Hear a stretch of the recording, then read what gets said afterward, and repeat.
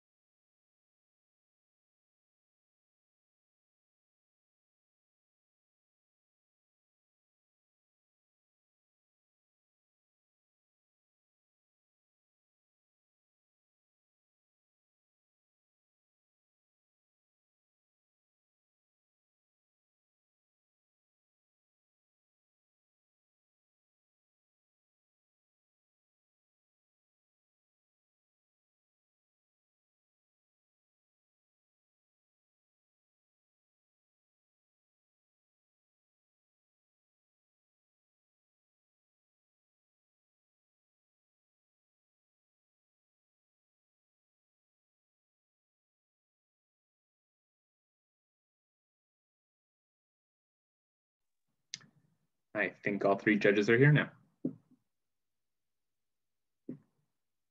Perfect.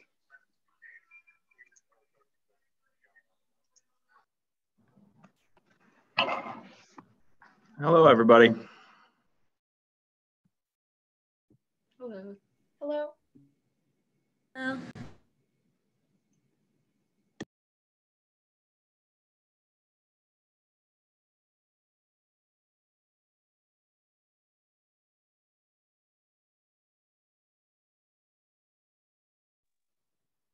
Are the other judges ready to begin? Yes, I'm ready whenever. And I think we were told by Tab not to make the other competitors turn their cameras on while they're just watching because of bandwidth or some other tech thing that I don't understand. But just want to make sure we were all on the same page there. Absolutely. Sounds good. Just wanted to make sure, can everyone hear and see me all right? Okay.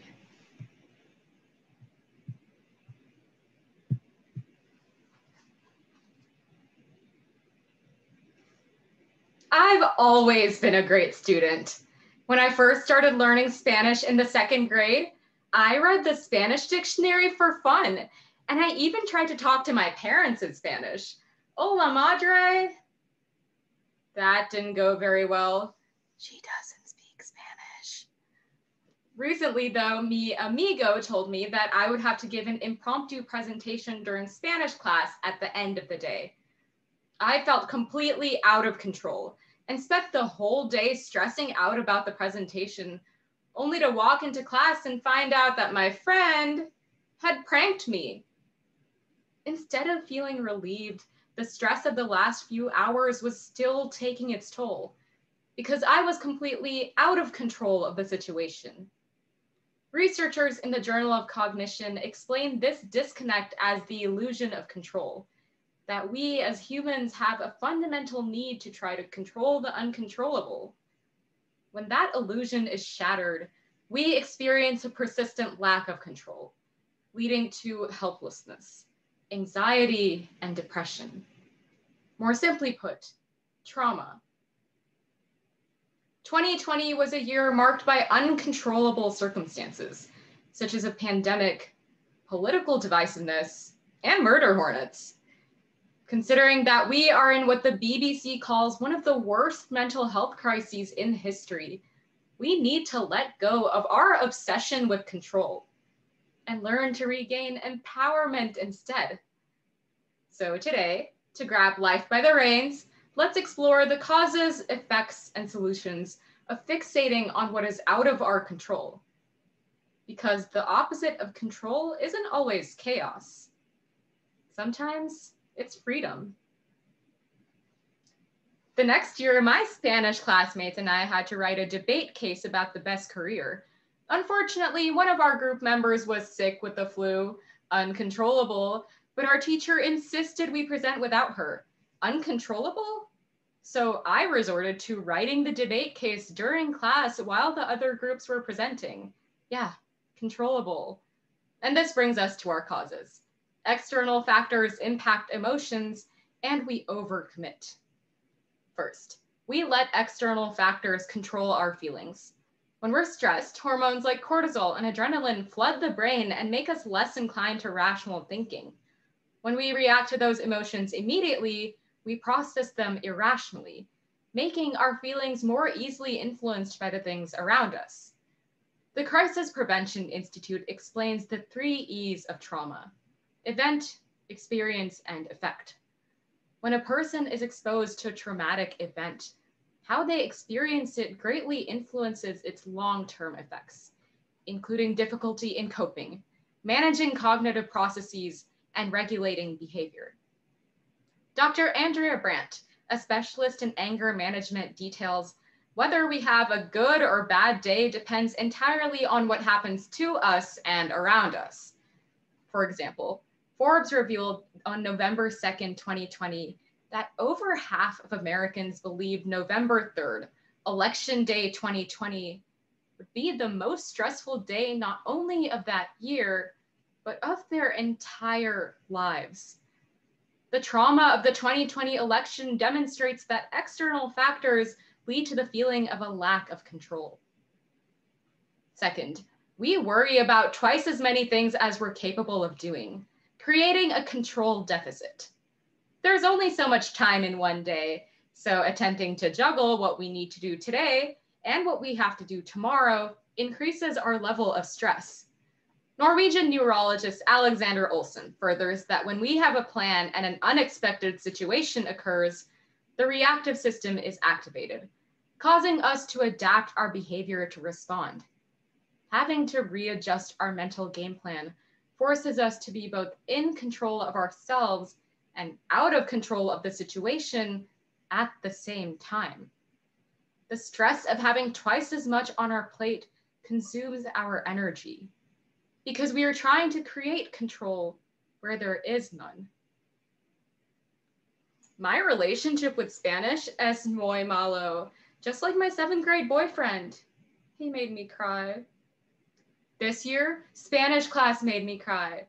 Last fall, I was Zooming into class when I started feeling overwhelmed and broke down crying. Hashtag control issues, am I right? And this leads us to the ramifications of our compulsion for control, relationship damage, and health concerns. First, our constant need for control damages our relationships. The Hartgrove Behavioral Health System explains that trauma can impact our relationships by influencing our attachment style, which in turn affects how we communicate with others and handle disagreements. After enduring a controlling relationship for 11 years, author Jennifer Goldbranson spoke out about the manipulation she faced from her partner, whose reactive, out of control emotions created an abusive environment. When we exercise too much control over others and not enough of ourselves, we create trauma that damages our relationships. Second, we obsess over regaining control of our lives, which is detrimental to our health. According to the National Eating Disorder Association, a compulsion for control can lead to conditions such as orthorexia, an unhealthy obsession with healthy eating. Behaviors like checking nutritional labels and cutting out certain foods can quickly spiral into dangerous habits that result in nutritional deficiencies and a damaged relationship with food. When we risk our well-being for the sake of feeling in control, we become vulnerable to compulsion, addiction, and obsession. I've experienced this compulsion in my own life. When the COVID-19 pandemic escalated and we all went into lockdown, I tried to be more proactive about my health by becoming more cautious of what I was eating. But my desire to regain control of my life seeped in, causing my caution to turn into an obsession with what I was eating. Every day I followed arbitrary food rules, such as not eating before a particular time, fixating on eating less than a certain number of calories, and restricting myself, even more if I broke a rule. While I still struggle with disordered eating and having control, I'm trying to heal my relationship with food. And by implementing a trauma-informed approach and finding healthy coping mechanisms, we as a society can develop a healthy relationship with control. So first, we need to adopt a trauma-informed approach to cope with our stressors. The Substance Abuse and Mental Health Services Administration explains that trauma-informed care involves 4 key steps. First, realizing that trauma can impact individuals, families, and communities, both directly and indirectly. Second, recognizing the signs and symptoms of trauma, such as withdrawal and irritability. Next, creating a response system in which the victim feels safe and trusted. And finally, actively resist re-traumatizing others by eliminating triggering and toxic environments. Educating ourselves on how to handle stress and trauma will help us become more resilient in the face of traumatic events. Trauma-informed care allows us to focus on controllable factors while enduring trauma. Finally, we need to regularly evaluate our coping strategies so that we can maintain perspective of what we are able to control. According to researchers at the Semel Institute of Neuroscience, healthy coping strategies are ones that resolve the problem in the long term without increasing the harm. Strategies such as humor, mindfulness, and problem solving can help us maintain our emotional health, while harmful methods such as denial, self-blame, and rumination can cause us to dig ourselves deeper into the very hole we're trying so desperately to crawl out of. So let's take a mindful moment. Take a deep breath, hold for 2 seconds, and exhale slowly. We can all curtail our obsession with control. So today, we analyze the causes, effects, and solutions to our constant need for control, so we can find empowerment in the face of trauma.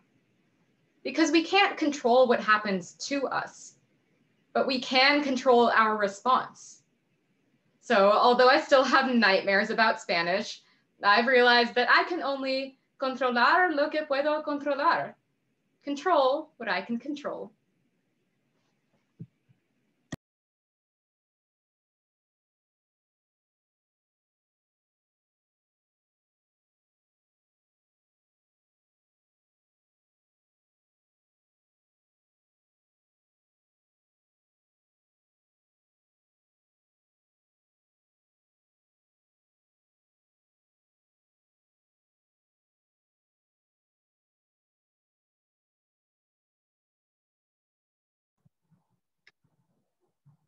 Are the other judges ready for our second speaker? I'm ready. Yep, all set. All right, Riley. I just wanted to confirm you're able to hear and see me.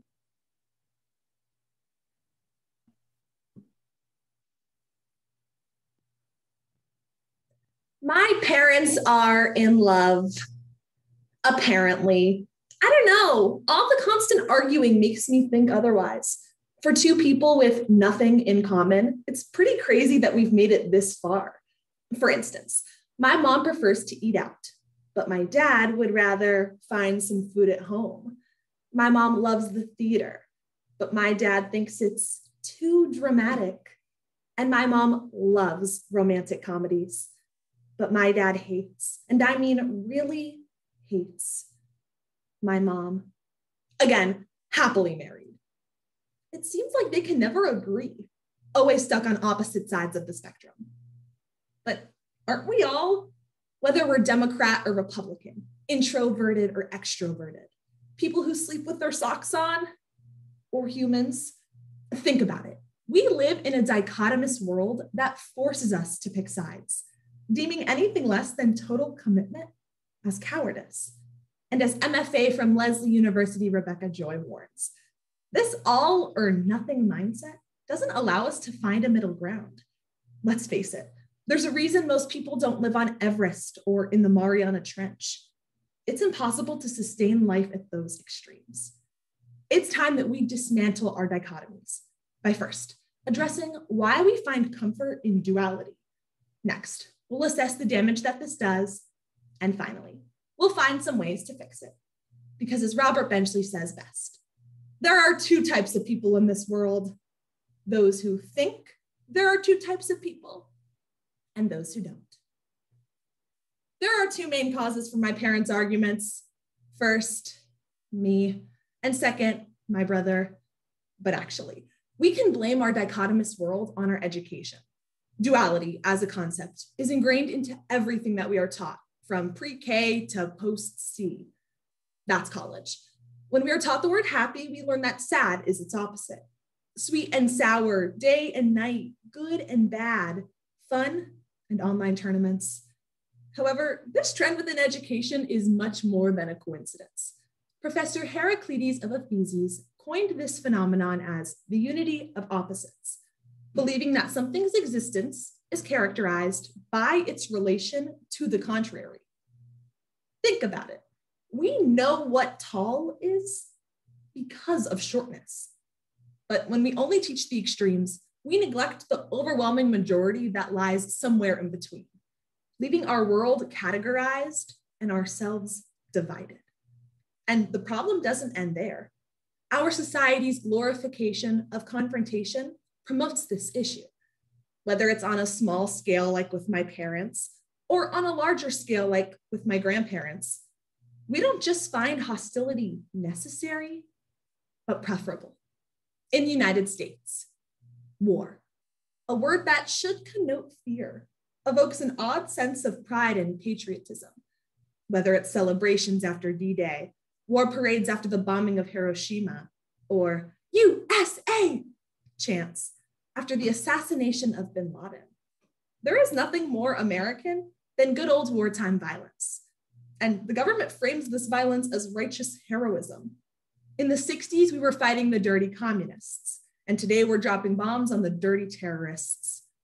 When we simplify war to good versus evil, it becomes all too easy to dehumanize those opposing us.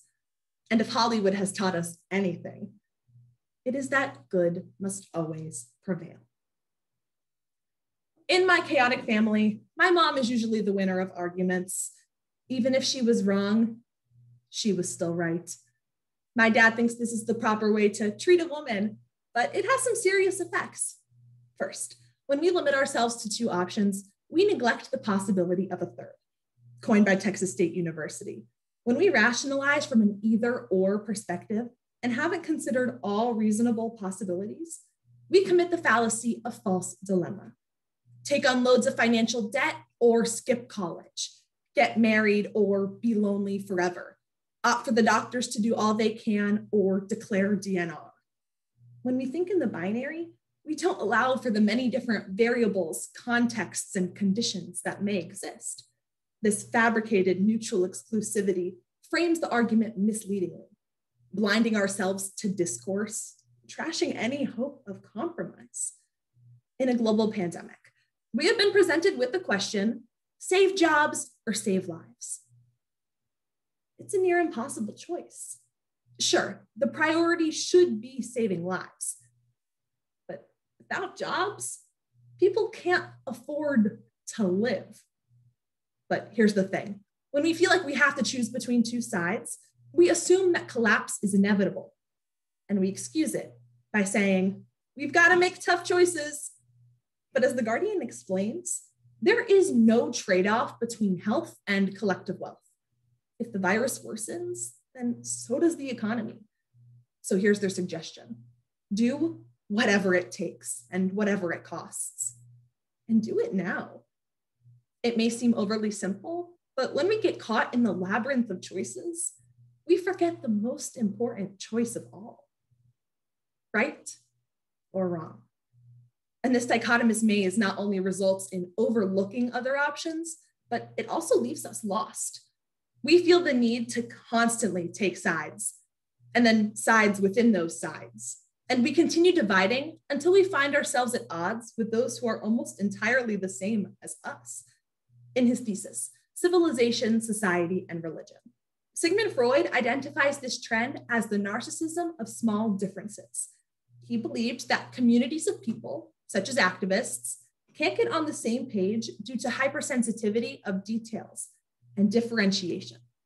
For the feminists, a movement centered towards fighting for gender equality soon turned into a civil war about Barbie dolls. And when the Black Lives Matter protest was finally picking up steam, the focus soon became, did you post for Blackout Tuesday? Rather than, are you doing everything that you can for those in need?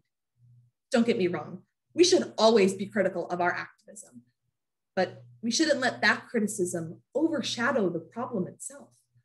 The goals of these movements were to unite like-minded people together to advocate for change.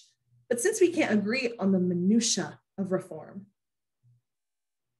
we don't. Sexism is bad, racism is bad, homophobia is bad, transphobia is bad. We are all on the same page. We are speaking in different languages. Evil is united. And until we are as well, we don't stand a chance. However, we can put an end to this problem by first teaching the spectrum. Rather than teaching dichotomous duality, we can expand from teaching just the extremes to a variety of options. Instead of asking kids to choose between hot or cold, they can be presented with boiling, hot, lukewarm, cool, cold, or freezing. By presenting children with a variety of options, this duality of opposites trend will not be installed in their mind. They won't view a scenario as good or bad, but rather as horrid, decent, okay, or extraordinary. This may sound like a minuscule step, but by instilling in children that there can be more than two options from a young age, this dichotomous mindset can be avoided later on in life. Second, when assessing a situation, we need to find the middle ground, or at least attempt to. When you feel like you have to choose between two sides, picture a Venn diagram. What goes in the middle? Take the college scenario, for example. On one side, you have attending a prestigious school and taking on loads of financial debt. And on the other side, you have skipping college. In the middle, there are a plethora of solutions. You could apply for scholarships, enroll at a local community school, or apply for virtual school while you save for an in-person degree. What may seem like a two-sided situation has an abundance of middle ground solutions. It doesn't have to be left versus right or my mom versus my dad. We can meet somewhere in the middle. Thankfully, I'll be leaving for college soon, which means I won't have to listen to endless debates and debacles between my parents. My poor brother. Through an exploration of the causes, effects, and solutions, it is clear that we are not divided by our differences, but rather united by our similarities. In a world that makes it so easy to spark conflict, it is imperative that we keep a dichotomy-free mind. So maybe my parents are in love. I mean, they've worked it out for 19 years, compromising for things they said they would never compromise for. And if that's not love, then I don't know what is.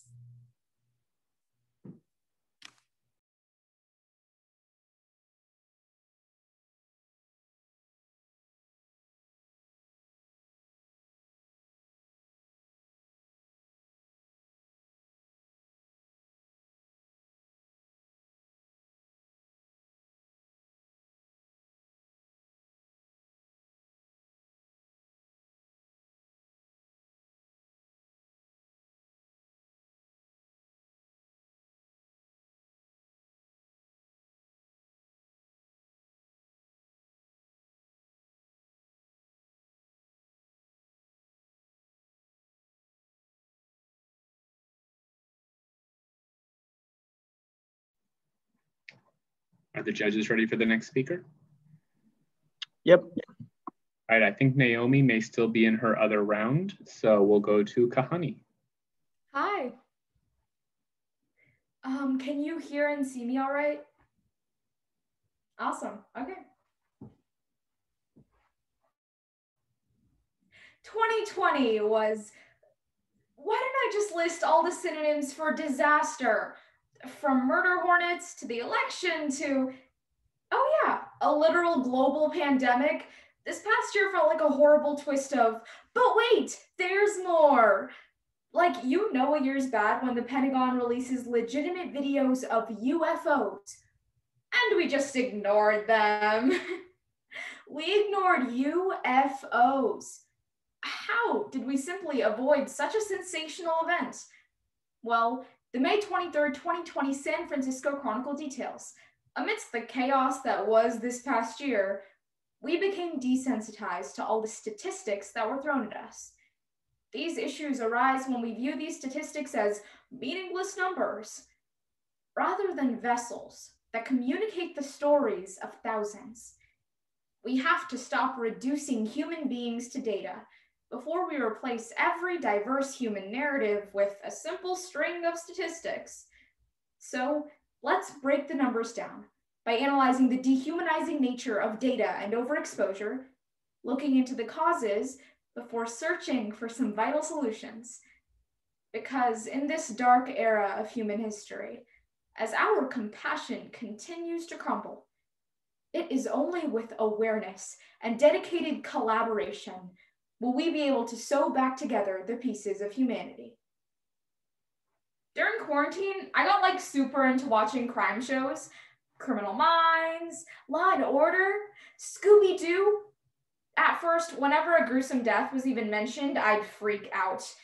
But when I found myself casually eating Cheerios, as the police discussed a case where 27 people had been violently stabbed in the necks, I realized I had become desensitized. But I'm not alone, because overexposure desensitizes us to the struggles of real people. We fail to empathize with the suffering of others when their struggles are masked by the statistics. Many popular video games expose graphic events like decapitation, rape, and murder to adolescents. From being numb to violence because of video games, to sexual abuse because of prejudiced films, increased exposure to human suffering numbs us to it. Journalist Kate Morgan describes how after the horrific 2012 Sandy Hook shooting, she threw up in her sink out of horror. But after the 2018 Parkland shooting, she simply skimmed the news alert and then went out to dinner. Our lack of empathy in the face of human suffering showcases we've become numb to the actual loss of human lives. And alongside people, we fail to understand the severity of global atrocities when they're masked by the statistics. By 2015, the Syrian war claimed 250,000 lives, and the world took little notice. Until a shocking picture surfaced of 3-year-old refugee Alan Kurdi lying dead on a beach. Within hours of this picture being posted online, it was on the front page of newspapers worldwide. But when the media went back to reporting indigestible data, Alan Kurdi went from an innocent little boy to a forgotten statistic. From devastating conflicts in the Middle East to the Uyghur Muslim crisis in China, we avoid mass atrocities because we view statistics as hollow numbers. Nobel Peace Prize winner Wisława Szymborska elaborates. History counts its skeletons in round numbers. 1,001 remains 1,000, as if the one had never existed. 83 million, 8, 1. So what do these numbers mean? Well, 83 million represents the number of Americans who believe the sun revolves around the earth. 8 is the number of people watching a fantastic oratory right now, and 1 is the person who forgot a banana in their locker before quarantine started. This just goes to show we can't connect with pure statistics because our compassion has deflated. Now, we don't purposefully try to avoid the lives behind the statistics. We do so because we innately feel keeping cool in the face of mass suffering has its benefits. But by doing so, we lose what makes us human: our deep empathy. Decision-making psychologist Daniel Kahneman elaborates, instead of allowing ourselves to grieve over the suffering of others, we immediately try to control our emotions. Psychology professor Deborah Smalls elaborates, we are facing a global collapse of compassion. As the number of people in need increases, our empathy for them decreases. And in turn, our compassion has died. Additionally, statistics don't impact us because our brains can't process large numbers. Psychic numbing, as coined by psychiatrist Robert J. Lifton, is a psychological phenomenon that causes us to feel indifferent to the suffering of large numbers of people. Now, we greatly value saving one life, but as the number of lives at risk increases, psychic numbing desensitizes us. Because what's one more person, right? Even though COVID-19 deaths in the US surpass 9/11 deaths every single day, we remain indifferent. Even though hundreds of thousands of people die in isolation due to this virus on a weekly basis, we remain indifferent. And even though a mob of hundreds stormed the Capitol unmasked, in what is now being labeled not just an act of domestic terrorism, but also a super spreader event, we remained indifferent to the point that we failed to convict the person responsible. Our collective ignorance of the human tendency to avoid mass suffering has turned us from characters of compassion to creatures of cruelty. 2 years ago, my school went into a lockdown. After it was over, we learned that a man with a loaded gun ran across our campus. Security footage showed him racing through the school with hundreds of students milling about, going absolutely unnoticed. Everyone was horrified, and I remember hearing a phrase that shook me to my core. Our school almost became a statistic. And I realized that if a shooting had occurred, my friends and classmates and teachers would have been reduced to a victim count and tossed aside, lost amidst a sea of statistics. But they have vibrant lives, and their stories deserve to be heard. Now, I have to be honest, there isn't a neat end-all be-all solution to this issue, because numbers will continue to desensitize us and overexposure will continue to numb us. But what we can do is learn to be a little more compassionate. It's time for a desensitization intervention. And I am just realizing that's a total mouthful, so here's an acronym. ACT, ACT. First A, acknowledge. Acknowledge your feelings during times of crisis. Express your emotions by calling a friend, using a punching bag, or simply screaming into a pillow. By recognizing your emotions, you'll increase your compassion for others. Next, C, care. Care for others in any way you can. Whether it's by delivering meals, donating money, or sewing masks, when you do something to help, you'll be showing compassion and actively contributing to solving a crisis. Finally, T, think. Think of the individuality. When you see statistics relaying the struggles of others, try and imagine the lives behind them. Envision them, humanize them, and don't let them be lost to the data. The New York Times embraced this concept. They marked 100,000 COVID-19 deaths in the US, not by boxing these victims into a single statistic, but by creating a list of names with a description that depicted the uniqueness of each life lost. We will never forget Lila A. Fenwick, the first Black woman to graduate from Harvard Law, Or Fred Walter Gray, who liked his bacon and hash browns crispy. Or William D. Greek, who thought it was important to know every person's story. It is paramount we acknowledge the stories behind the data and see the value of their existences not as a mere statistical calculation, but as a vibrant celebration. It's time to act. By learning to show compassion even in the face of data overload, we will learn to grow, to love, to thrive.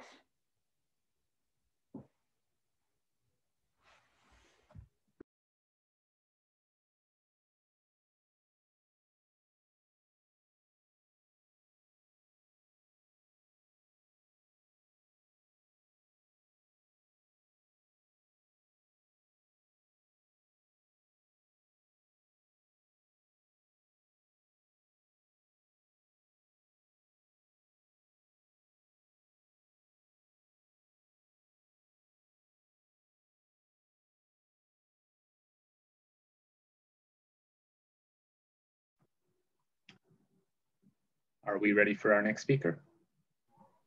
Yep. So, All right, I think Naomi is still not here, so let's go to Shub. I think Naomi and Shuba are both here. All right, Both of our double inners have come in now. perfect. Then let's pop back up to Naomi. Okay. I mean, it doesn't matter to me if we go in order. I just wanted to make sure we didn't skip her by accident. No, appreciate it. I didn't see her enter. Thank you. Are all my judges ready? Okay. Give me 1 second. Cool, of course.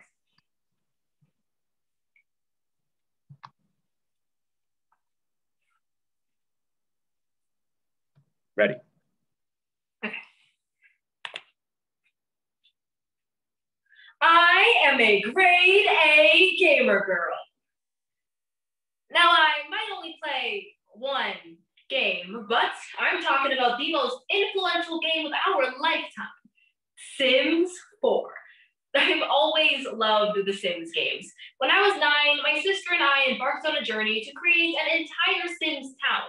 And after hours of planning, arguing, and intense outfit designing, we had made 15 Sims, all living in the beautiful city we had created. What I never realized is that our town looked like it fit perfectly within the cast of Friends, or Full House, or How I Met Your Mother. It possessed that mystical, unwavering quality that ran through every one of those shows. Everyone was white. And looking back on it, we never made a Sim who wasn't white. In fact, we avoided creating Black characters. It had just seemed wrong. And while my whitewashed virtual utopia seems more like a me problem than a you problem, it indicates a broader phenomenon. In a 2005 journal article written by critical scholar Donna K. Bivens, she explains that as people of color are victimized by racism, we unknowingly internalize it. That is, we develop ideas and beliefs that support our own oppression. Internalized racism is often neglected in our conversations about race, but it is a tool that traps communities of color in a vicious cycle and blames them for their own oppression. So let's explore how internalized racism has been cultivated, why it poses a threat to the Black community, and the ways that we can begin to treat what writer Bianca M. Blakeslee calls the hidden wound of white supremacy. So what made 9-year-old me decide to create an entire town of Chris Pratt lookalikes? Well, let's jump back to the 19th century to gain some more insight. After the Civil War and the abolition of slavery, many successful Black figures promoted conformity to white America as the only path for success. According to a 2014 Dissent magazine article, Booker T. Washington, a prominent member of the Black community, chastised Black America for being ignorant and inexperienced, insisting that the only way to achieve success was to stay quiet and try to appease their oppressors. This is better known as respectability politics, a philosophy that claims that in order to uplift a race, one must assimilate into the dominant culture and achieve their standards of respectability. And while this was used as a survival tactic back then, it is still a part of our everyday lives, painting white standards of behavior as the default for society. And we can see this message carried into our media. An article by the Perception Institute discusses how Black characters are often portrayed as formulaic tropes linked to criminality and poverty, and how these stereotypes have almost become synonymous with Blackness itself. An example, MTV's From G's to Jets, a reality TV show revolving around 16 young men who get transformed from rowdy hoodlums to proper gentlemen. Allison Page's 2011 article, Advance Your Freedom, discusses how, in the first episode, a Black contestant admits, I'm either dead or in jail if I don't change. But rather than even acknowledging the criminalization these Black men face, the show focuses on changing their style, their manners, and the way they speak to be more respectable. In other words, our media paints whiteness as the answer to Black people's problems, teaching them to internalize that their Blackness is the problem. Internalized racism has plagued our culture for centuries, and it's time that we recognize its detrimental consequences. First, it creates divides within Black communities. There's Karen D. Pike defines defensive othering as a consequence of internalized racism, where minority groups attempt to differentiate themselves from others in the same group, to distance themselves from negative stereotypes. In an interview with NPR in 2017, Nana Kua Muhammad explains, being a Black girl and being an African, my parents would always say things like, don't be like those Black Americans. But in their mind, that meant don't be the stereotypes we know about Black Americans. Her parents' attempts to distance themselves from these stereotypes is understandable, but it only ends up affirming the very anti-Black beliefs that they are trying to get away from. And in the process, this turns members of a marginalized community against each other, rather than focusing the blame on the systems that are hurting them in the first place. This internalization of anti-Blackness can also negatively impact self-conception in Black youth. In a 2006 UCLA Journal article, an elementary school teacher describes how her young Black student burst into tears one day, giving up because he knew he would never be smart enough. She goes on to explain that this common mindset in Black students doesn't come from nowhere, because they are repeatedly told by the media and even by some educators that just being who they are is already a barrier to success. And this doesn't just harm their mental health. It is one of the causes for the high secondary school dropout rates for Black students. As the National Center for Education Statistics found in 2018, graduation rates were 10% higher for white students than for Black students. And while there are a myriad of reasons for this difference, we cannot ignore the mindset that teaches Black children that if we don't change who we are, there is no point in trying. And until we confront these consequences, we'll continue to grow up in a world where we believe that we are the problem. When I first joined the speech and debate community in 9th grade, I made a vow. I would never talk about my race in a speech. I wrote about mental health, suicide prevention. I even wrote an oratory on chasing your dreams. Yeah, I know, but it was freshman year. Cut me some slack. But I avoided anything about my race, and it was how I approached the rest of my life as well. I laughed it off when I'd hear a racial slur. I worked hard to change the way that I spoke. I was even proud when people told me I sounded white. I was afraid that if I ever defended my Blackness, all I'd ever be is that angry Black girl. I was afraid that if I talked about racial issues here, it would be just another angry Black piece. I was so afraid that if I wasn't as white as possible, I would be Black. And when you've been taught your entire life that Blackness is a problem, you feel like you have no other choice but to fix it. Over the past couple of years, as I've spent more time in spaces like speech and debate, where people are unafraid to be unapologetically themselves, I've begun to unlearn this mindset. But this isn't going to be fixed by one girl looking down and realizing all of her sins are white. While this mindset might be internal, We can't start to fix it until we focus on the societal anti-Blackness that's causing it. First, while we can't directly change what the media is showing us, we can change the media we consume. Shows like From G's to Gents will always exist to tell people of color that we need to change. But if we understand the harm that this is creating, we can focus our energy on media that does the opposite. For example, hit shows like Blackish provide a representation of a family that isn't confined by anti-Black stereotypes, but can still embrace their cultural identity. If we support media like this that uplifts people of color as they are, we give youth the representation we deserve. The depiction of our identities not as a problem, but as a point of pride. But we can't stop there. We need to redefine what success looks like. We've all grown up in a world where the white standard of behavior is the universal standard for success. And while dismantling this centuries-old mindset isn't gonna happen overnight, we can start right here.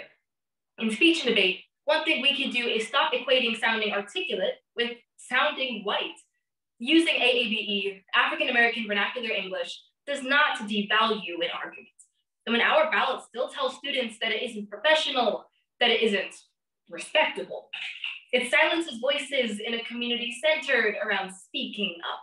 If we dismantle these norms in our own community first, we can create an environment where success doesn't have to mimic whiteness, where all of our identities are their own form of success. So, big news, I made a Black Sim. And yeah, I haven't played The Sims in over 5 years, but it's still an accomplishment. It's a symbol that I'm growing and unlearning these harmful biases, that I want as many people as possible to be able to do the same. By understanding how this issue has been cultivated, how it creates rifts between a person and their identity, and how we can fight it in our everyday lives, we bring awareness to this hidden wound we're so afraid to talk about. The sooner we shine a light on internalized racism, the sooner we can teach the next generation to embrace their identities, not run away from them, to love themselves for their Blackness and not in spite of it. We'll teach them to internalize a new message, that Black is beautiful too. Thank you.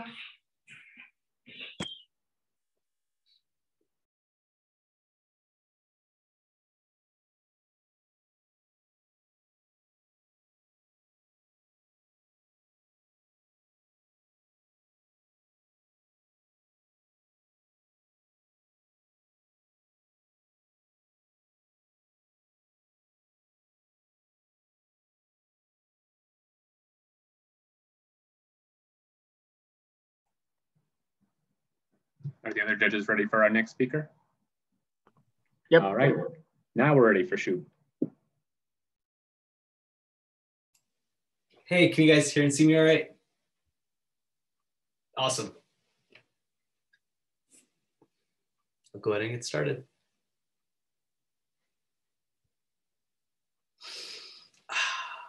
Good old America, land of the free and home of the brave. But as much as we Americans love to tout our superiority, we don't exactly have the best image overseas.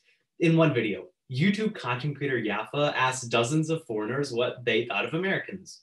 One lady said, fake and superficial. Clearly, she's never been to a speech tournament. Another man said jolly, overweight, and polite. I guess he thinks we're all Santa Claus? Could be worse. But by far the most common response was a combination of the words loud, arrogant, and overly patriotic. In fact, this image has become so apparent, it has a name. The ugly American. The ignorant, overweight, ethnocentric citizen with a passion for guns, capitalism, and golf. That sounds familiar. But the ugly American image is just that, an image. A snapshot of 320 million diverse individuals whose lives are riddled with nuance. And while that may seem obvious, we form and follow snapshots like this one on a daily basis. University of Florida cognitive psychologist Jamie Hale explains that our brains love to take the puzzle pieces of the human experience and put them together in this grand depiction of reality. But oftentimes this grand depiction is no more than a simplified, even false depiction. We're living life on 4K, but the people we meet, the issues we explore, and the decisions we make are based on as little information as possible, a single snapshot. And I fear that if left unaddressed, that these snapshots will begin to obscure the beautiful complexity in our world today. So let's zoom into these snapshots and get a better idea of how they come to be in our nation. Next, we'll examine their impacts on our decision-making before finally learning to look beyond the photograph, because they say a picture is worth 1,000 words, but our world, the human race, you and I, we're worth more than that. Now, the ugly American image has been around for decades, but shot into the spotlight under Donald Trump's presidency. And while that may seem unfair, judging an entire country based on one person, that's how many of our snapshots come to be, by looking through a single vantage point. Now, as kids, our parents got us to believe some pretty crazy stuff. My parents told me I could be anything I wanted when I grew up, until the day I told my mom I wanted to be a rapper, and she told me to wrap up my math homework. But perhaps the biggest lie we all believed was Santa Claus, an elf-loving, super rich, time-traveling ninja / philanthropist / stalker who also happens to have the appetite of a 3-year-old. But we bought into this snapshot of Christmas magic, causing us to ignore all the signs for years, until Jeremy in 2nd grade ruined it for the whole class.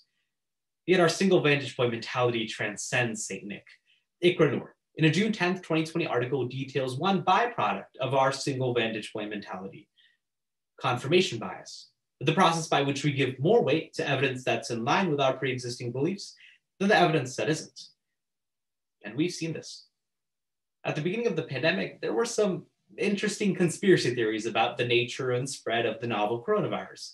Everything from a hoax created by China to, in the words of my uncle, 5G is the real super spreader. Yet many of these theories are alive and well today. The reason? Well, as explained by a study conducted just this month by the University of Basel, it's confirmation bias. The researchers concluded that participants who believed in these conspiracies had developed these rigid but false snapshots of the pandemic, one reinforced by the information they consumed on a daily basis. In other words, confirmation bias has grown so pervasive that they continue to be unwilling to accept any other possibility. And the effects are disastrous.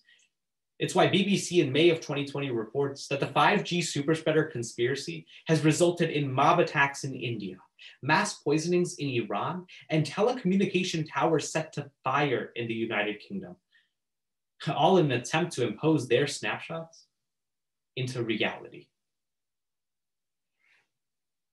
Now, the American people aren't the only thing Donald Trump represented, but he perfectly encapsulates the 2020 experience. I mean, he got COVID, lost his job, and got evicted. But it's safe to say that 2020 didn't bring out the best decision-making from any of us, and neither do snapshots, as they accelerate the decision-making process. In their 2018 publication, Think Critically, authors Peter Facioni and Carol Gittins explain that all of our decisions are made by one of two brain systems. System 1, intuitive and impulsive, and System 2, logical and slow. But when we make snapshots by reducing people or issues, we prime System 1 to take over. And all of our decisions are made in the blink of an eye. And in our need for speed, well, we begin to jump to conclusions. On January 18th, 2019, a short video clip from the steps of the Lincoln Memorial was posted online. On one side, Nathan Phillips, an Omaha tribe elder. And on the other, Nicholas Sandman, a Kentucky high schooler in a MAGA hat, smirking at the Omaha elder. Twitter erupted in a firestorm of tweets, calling the student racist and ignorant. The news outlets and celebrities criticized his actions, accusing the student of disrespecting Mr. Phillips. Even I, as a fellow Kentucky high schooler, was especially disgusted and vocal about the situation on social media. But as more evidence from the day came out, it became clear that there was a misunderstanding. It hadn't been the student who'd approached the Omaha elder to taunt him, but rather the other way around. And the right was far from innocent in all of this. Upon learning about the situation, political commentators and news outlets on the right propped up Sandman as this damsel in distress, and victim of cancel culture. Even though Sandman was never canceled and is arguably doing better now than ever before. This twofold jump to a conclusion only led to a widening of the partisan gap in our already hyper-partisan nation. All because of one misleading snapshot. And snapshots don't just cause us to jump to conclusions about situations, but people as well. A 2019 study from Princeton University found that it only takes our brains 1/10 of a second to determine someone's character, personality, or trustworthiness based solely on their external features. And while that may seem harmless at first, after all, first impressions are key. Its effects can be devastating.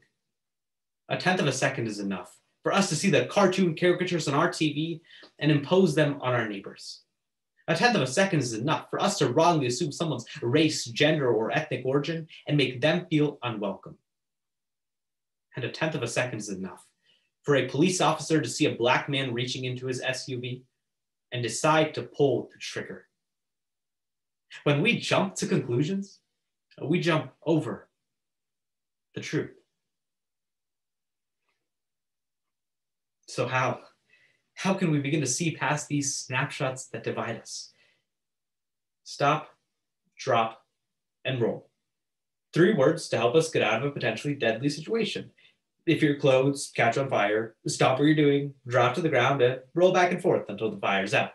Because in these life and death situations, it can be easy to just run around in circles. And in a time where it feels like our whole world is on fire, it's easier than ever to run around in circles. So we need 3 different words to help us extinguish this fire. Stop, ask, and listen. Stop. When faced with a decision or situation, rather than making a snap judgment, let's stop ourselves. As explained by psychologist Maxime de Souza, just taking 2 seconds to pause can help us override the pre-existing biases and beliefs that we so heavily rely on. Once we've stopped, let's ask. Let's ask ourselves, do we really have all the information here? Is there something we can ask to better understand this person or issue or social media video? If not, great. But if so, let's wait and ask the necessary questions with an open mind. Finally, we need to be willing to listen to our brothers and sisters of whatever race, gender, or ethnic origin they may be of, listen to their stories and listen to their concerns. And from there, let's form our own nuanced opinions. Hi, I'm Shub. I know it's a little late for introductions, but hopefully we can recognize that despite the virtual nature of all this, we're not pixels on a screen. We're human beings. And the sooner we can recognize each other's humanity, the sooner we can break through the 2D screens and snapshots that divide us and come closer together and stand as one nation with liberty and justice for all.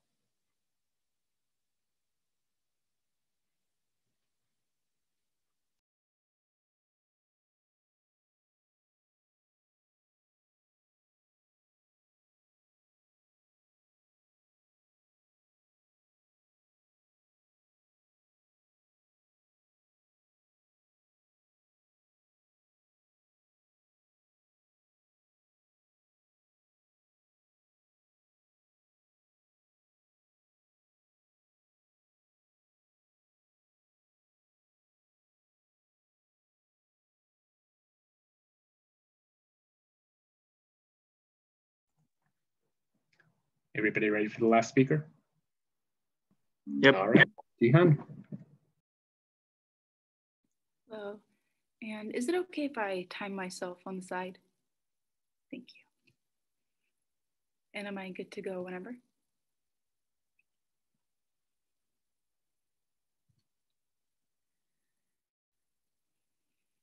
My life is a Greek tragedy. As the oldest child of 6, it just feels like someone opened up Pandora's box in the Abdi household. I mean, my brother stole my phone and sent a group text to my speech coach and team members, telling them I had a crush on Matthew Gray Goobler. I mean, it's true, but they didn't need to know that. I'm exactly like the mythological Greek figure Prometheus. According to Greek mythology, The god Zeus chained Prometheus to the top of the mountain, where each day an eagle would tear his body apart.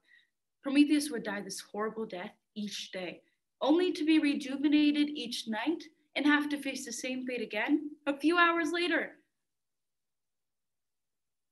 Okay, so maybe I'm not exactly like Prometheus, but I do believe we live under Prometheus' shadow. We live in a time of trauma. Bessel van der Kolk writes in his book, The Body Keeps the Score, that people who have trauma aren't only the soldiers and the refugees. It happens to us, our friends, our families, our neighbors, collectively. More disturbing today, however, is the growing impact of the collective battles we faced as a global community. The truth is, we don't deal with our collective trauma. And until we do, we will suffer the consequences. So today, let's consider how we don't deal with our collective trauma by first looking at how collective trauma perpetuates itself. Second, how it impacts our lives. Then the harms. And finally, some solutions. Bound to the top of the mountain, left to be dismembered each day by Zeus's eagle, Prometheus knew suffering. Just like a Minnesota Vikings fan. Poor Prometheus, like, oh my Zeus! In his attempt to comfort humanity and protect them from Zeus's anger, Prometheus could see something that we often don't understand. And that's how collective trauma perpetuates itself. Sociologist Kai Erikson originally documented the idea of collective trauma in 1976 when he studied the impact of a natural disaster on a community. It was a flood that not only destroyed the town, but left residents disoriented and disconnected in ways that lasted for years. And that's because when collective trauma goes unacknowledged, it has a tendency to perpetuate itself in a number of ways. Tamara Hill, licensed therapist and certified trauma professional, explains that trauma can be intergenerational. When someone or even a group of people experience trauma and they do not cope with it, they often find other strategies to avoid, ignore, or medicate their pain. Over time, these strategies become normalized, passed down to the next generation, and even accepted as just a part of the culture. But collective trauma can also perpetuate itself, as a writer for the Canadian Centre for the Victims of Torture explains. When underlying causes go unaddressed, war crimes that go untried, genocides that are not prosecuted, or even continual and frequent racial violence that goes unchecked, the whole society will suffer from the culture of pain. Because you do not need to be a direct victim of collective trauma to suffer at its feet. We've normalized so many stories and pictures of trauma into our culture, starting with Prometheus, Hercules, and all those other Greek tales, all the way up to Criminal Minds. Seriously, people, that's like 15 seasons of trauma. As a consequence, we don't really understand how it impacts our lives.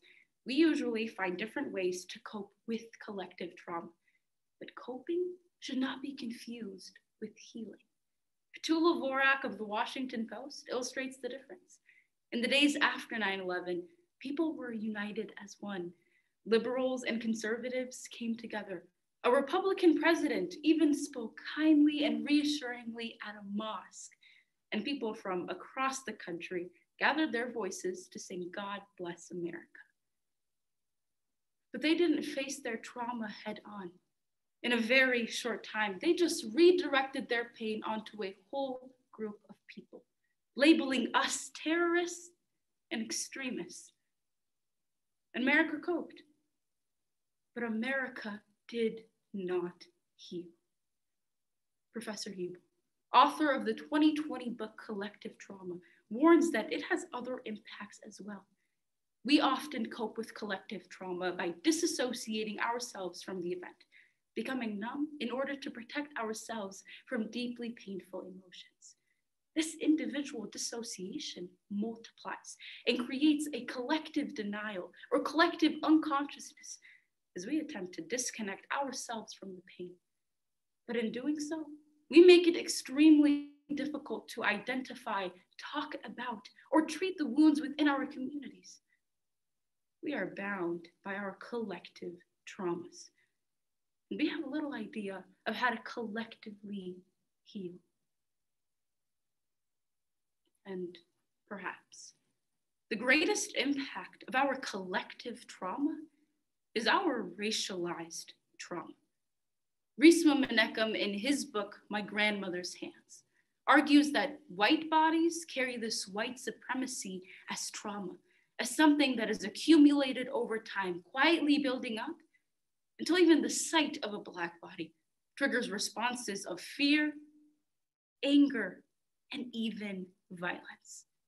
It's a history of trauma that predates even the concept of race itself, where white bodies in Europe, according to historian Barbara Tuchman, were regularly traumatized by the all too common practices of brutality, torture, and public executions, turning many of these displays into public entertainment. These bodies carried their trauma to this country, where it became racialized to maintain a social and economic order. These were seeds of trauma planted in white bodies that grew until it just didn't seem out of the ordinary for 4,000 people right here in Minnesota to watch the spectacle of executing 38 Dakota lives in 1862, or the mob of thousands who showed up in Duluth to brutally murder 3 innocent Black men in 1920. No, I'm not trying to absolve white bodies from taking responsibility for these horrific acts, but this can add some nuance to why white bodies respond as they do when they come into contact with non-white bodies. Because whatever approach we are taking now, it is not enough. We are all broken, white and Black bodies. But until white bodies can confront and grow out of their trauma, until Black bodies are given the chance to heal and mend, our nation's trauma will continue to be our nation's tragedy. In the end, Prometheus was liberated from his agony after he gave up an important secret to Zeus. And that's a good map for the rest of us, because we too must give up our secrets, our secret traumas. For starters, we need to be more mindful of the trauma that we pass on and trigger in our digital spaces. Winnie Gare Walker explains in an October 2020 HuffPost article that we often think we are helping when we post and share videos of Black individuals getting brutally hurt or killed. But this can be a terrorizing experience for those who live with the constant reminders that their bodies are not safe within our communities. Second, we need to listen to our physical bodies. Many times our bodies will tell us what our minds cannot. So even though we may be unaware of the collective trauma we carry, our bodies keep the score, working with trained counselors, therapists, and support groups, along with meditative, breathing, and physical activity, can give our bodies the chance to heal. And third, we can confront our collective trauma.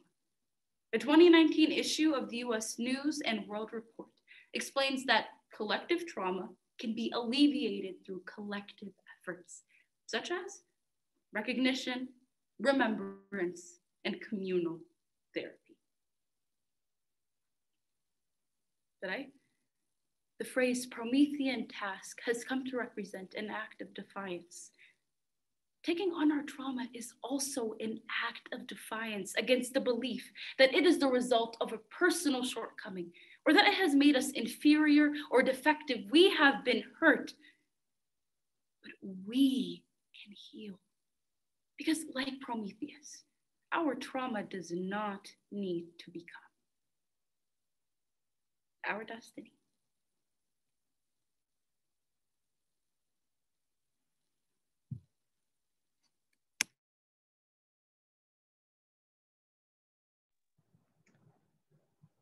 Thank you to everybody and good luck. Thank you all. Good luck. Thank you guys. Have a great day. Bye. Thank you so much. Thank you so much Thank for you judging. so much for judging. Have a great day, everyone.